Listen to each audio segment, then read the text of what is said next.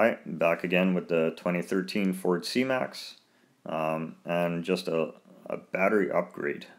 So the OEM one is a 67R group battery. So they only have 390 cold cranking amps, which is, I believe, not very large enough for this vehicle. And there is no AGM batteries. I looked in this group, so I couldn't find one. If anyone does find one, let me know. But there is another battery that's a substitute from Ford, which is the Group 96R. So that's 600 cold cranking amps. And this is the mods that you have to do to get it into your car. I'll be showing you in a little sec here. There's a little spacer that you can see in the battery tray right at the back there. So you'll have to snip that off. I just use side cutters to remove it. And I broke it apart because I really don't care. I'm not putting it back in the vehicle. I want this larger battery to stay in the vehicle. This one is the 96R group, and it has 600 cold cranking amps. So it should make a big difference in the vehicle.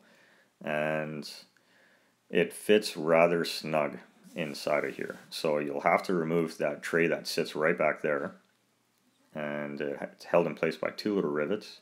And as I said, I just used side cutters to basically chew everything apart. For myself anyways, I'm not going to put it back in. So once you get the bracket removed, there's two little webbings in the front that you'll have to snip off also. And you'll have to cover up the holes in the back and the battery tie down with a little bit of silicone or caulking or whatever you have, and just to keep water and moisture out. And once you complete that, you can put the larger battery in place. There's not really too much space once you put this battery in there. It's not going to roll around or flop around or hit anything. I'm going to be building a battery tie down. I just didn't have time to do it in this video because wife needs the car, so it has to be on the road. And maybe later on, if I have a chance, I'll quickly show. I'm just going to be using those two bolts that I just pointed to, and it's going to be a 1-inch piece wide by 1/4-inch thick piece of plastic on the top just to hold down the battery. But once you put the tray on top of this, you can see that there's no space for it to go anywhere. So reinstalling it, do your negative pole first, and it's just a 10mm wrench.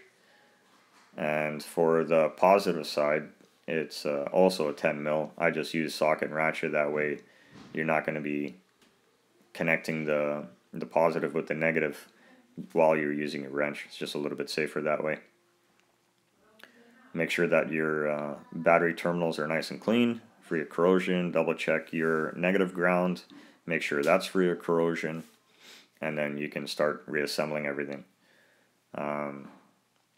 So you'll see in a little bit me putting the battery tray, or actually the cover that goes on the back of the car, back in place, and then re-screwing everything. The one thing that I did notice having this battery installed, I've had it for about 1.5 to 2 months now in the car, and one thing I did notice is the fact that in the radio, where it would tell you the radio stations, it would usually be blank sometimes. It wouldn't display any of the radio stations, even though we could listen to them and we can pick them. It would not display them. So having this battery in place, we haven't had that situation happen at all. And most likely that was because the other battery was already starting to slowly die out. And lead cell batteries dislike to be completely discharged and not charged. That'll kill the battery instantly. So that's one of the reasons why these things do not last that long in this car. They don't have that much of a reserve. And so here's the back tray put in place with number 30 Torx bits, the battery access cover, and then the little mat. And I'll do another little video about another thing that's good to keep in the car, which is, of course, a jack and a lug wrench. And also, another really good thing to have in the car is a spare tire, considering these cars don't come with one. And that little kit that Ford supplies with it is not very good. So, this is definitely a better solution. And here's the part of installing a battery tender, if anybody wants to do that. So, I just have the little cable coming out through the front, which you can put away after winter is complete. And you can still utilize it in the summertime too if you want, if you're not using it for a while. So here's the 1/2-inch nut on the positive terminal that you can remove and attach the positive terminal of the charger to.